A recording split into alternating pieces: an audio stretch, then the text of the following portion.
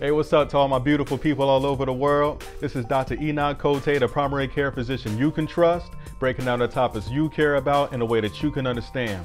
Did you know that a pill exists that can help you prevent HIV infection?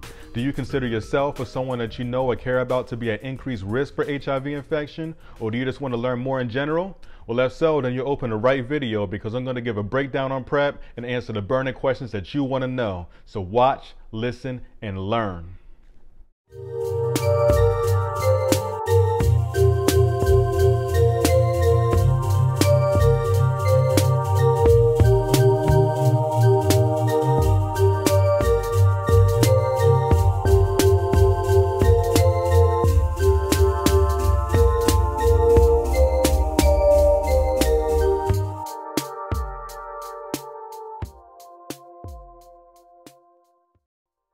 Now, before we get into this video, I just want to remind you now to, if you haven't already, show me some love and hit that subscribe button down below to join the TrustPCP community, engage in dialogue with me, and get the latest breakdowns on all the medical topics that you care about.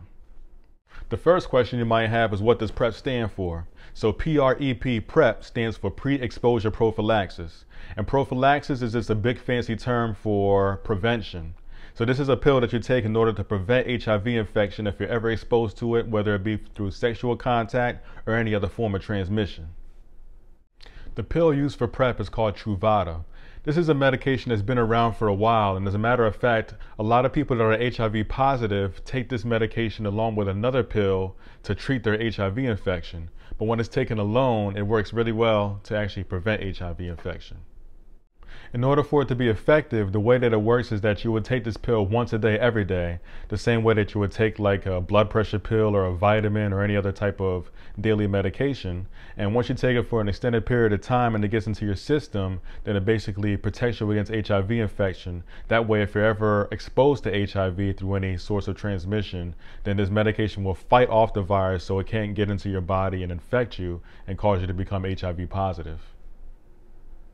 PrEP should not be used on an as-needed basis, like for example, right before you have an unprotected sexual encounter only, because if you use it that way, there's a very high likelihood that it might not work and you can still be at risk for HIV infection.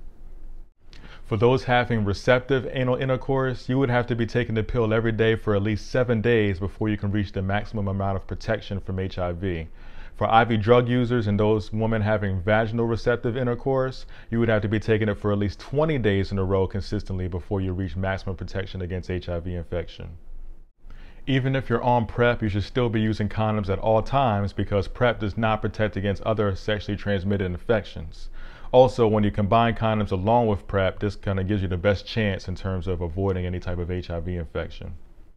Now, when we talk about PrEP, we tend to mainly focus on the MSM population and men who have sex with men, and rightfully so, because the highest rates of infection are in this community and they have very high risk of HIV infection. So if they're not HIV positive, they should all have a conversation with a doctor about PrEP. However, there are other groups that are at risk as well.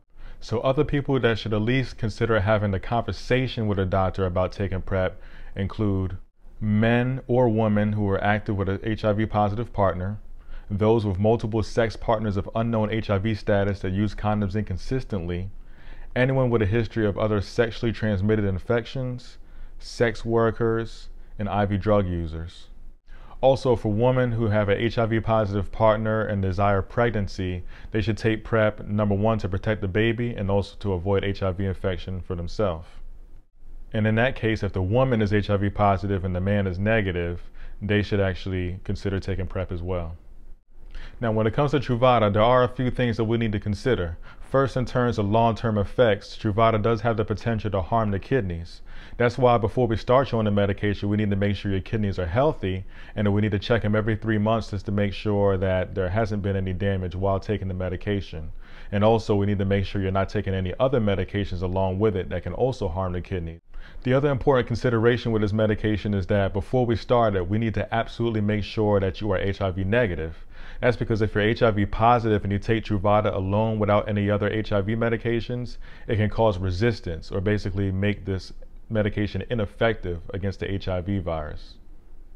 It definitely works. When taken effectively, PrEP can reduce the risk of HIV infection by up to 97%. PrEP is not cheap, as a year's worth of Truvada can cost about $20,000. A lot of commercial insurances do cover the cost of the medication, and a lot of state and federally funded programs will cover the medication as well. For uninsured patients, they do have a patient assistance program which will cover the cost of the medications, but eligibility depends a lot on your income. One recent development is that the Trump administration reached a deal with Gilead, the company that manufactures Truvada, and got into a deal in which they will donate pills to over 200,000 uninsured or low-income patients for them to receive free PrEP for up to 11 years. So look out for details on that and developments for that story. Also, the patent for Truvada will run out next year, so then a generic form of the medication will be available starting at that time. That should be much cheaper.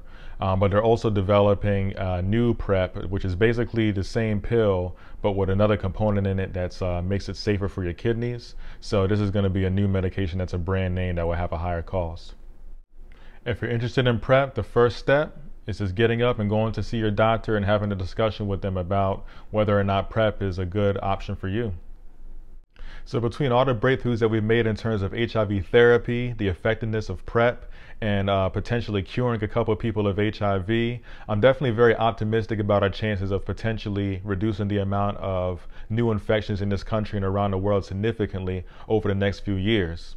If you haven't seen that video on the HIV cure, make sure you check that out after this video. And if you want to learn more about chlamydia and gonorrhea, two other common sexually transmitted infections, make sure you check out that video. And if you want to learn about trichomonas, make sure you check out my blog. If you haven't already done so, please subscribe to TrustPCP for breakdowns on other medical topics. If you have any questions, please make sure you drop a line below. Thank you for watching, and peace out.